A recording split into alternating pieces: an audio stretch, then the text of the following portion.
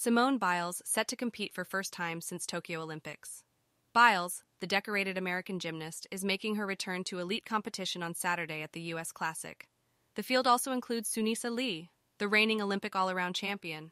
Simone Biles, who over the past decade has revolutionized what is possible in gymnastics, is set to compete Saturday for the first time since 2021, when she won 2 medals at the Tokyo Olympics, but also withdrew from 5 events to protect her mental and physical health.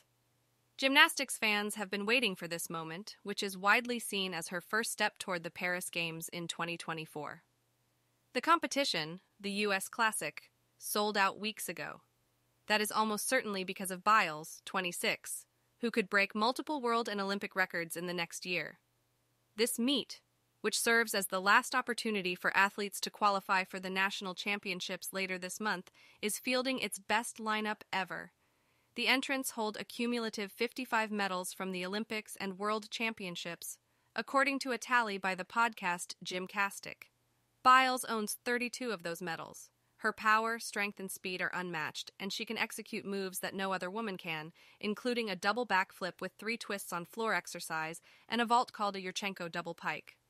An original skill that Biles debuted in 2019, a beam dismount of a double twisting double backflip, was so difficult that the International Gymnastics Federation assigned it a lower point value than many expected, explaining that it was risky and that the group must ensure the safety of all gymnasts. A similarly lower point value was assigned to Biles's double pike vault. If history is any indicator, Biles should return in good form this weekend, despite her hiatus from elite competition.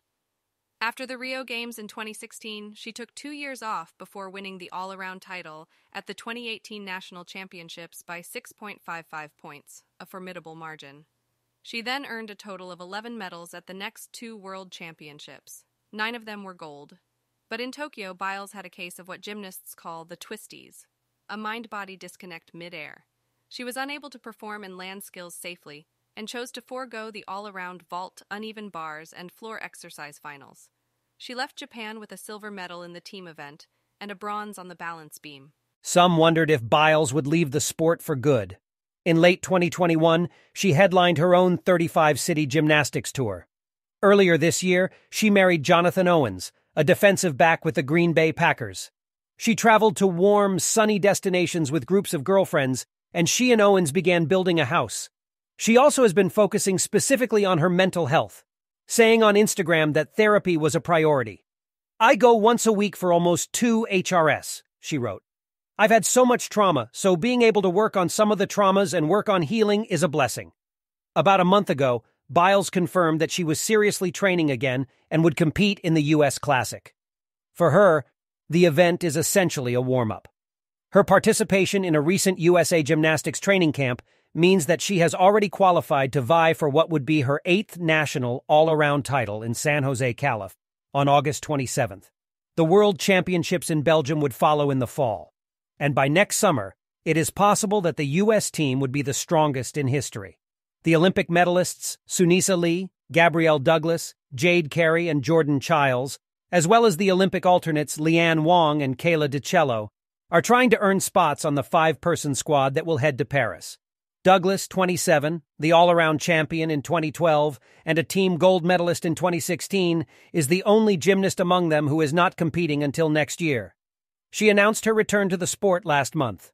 Lee, the reigning Olympic all-around champion and one of the best uneven bars workers in the world, is expected to perform on at least 2 apparatuses at the Classic. But her path forward is not as clear as that of Biles. Lee, who goes by Suni, cut short her collegiate career at Auburn and is dealing with what was described as kidney issues. The rules say that if she competes in only 2 events this weekend, she must score well and file a petition with USA Gymnastics that allows her to advance to the national championships and possibly the world championships. If Biles and Lee both head to Belgium, they would be the first Olympic all-around champions to compete on the same world championship team, said Jessica O'Byrne, a host of Gymnastics. "It would send gymnastics fans into an utter fan ecstasy," she said.